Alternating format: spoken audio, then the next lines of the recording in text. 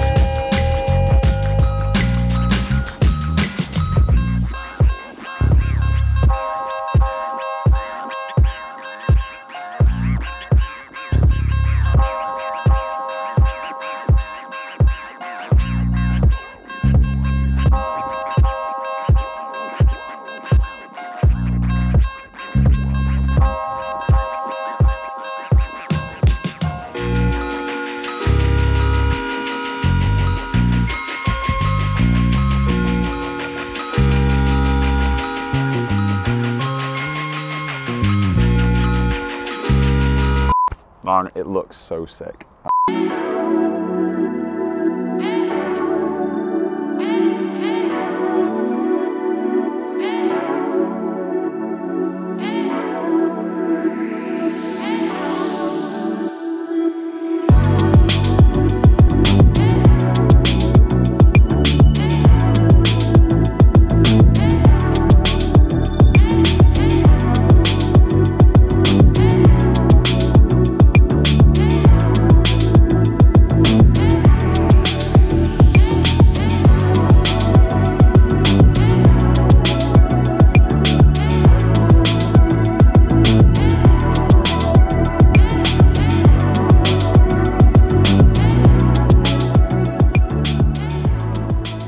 Wow.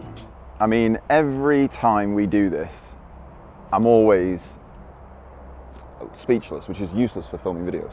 Just every little bit of this, the little details in the titanium sections and the new finger pointy boy down at the bottom and the just swooshing graphic design, Yeah, graphic design, I'm gonna say that.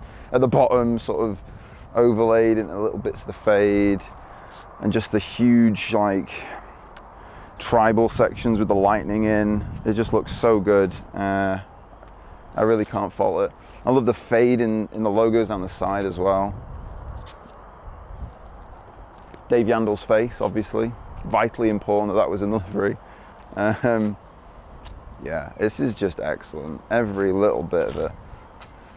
Some people may have noticed we reverse the livery. We do this every year. Some people hate it, some people love it. It's just, realistically, it's a design or a style choice that harks back to the old D1SL cars of that 01 style, which is obviously something we're inspired by, clearly.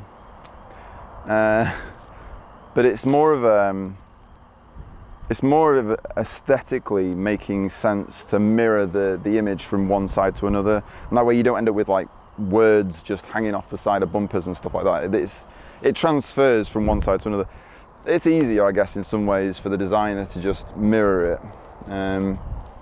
But all the sponsor logos make sense, and all the sponsors that we spoke to, they've always been happy about doing that.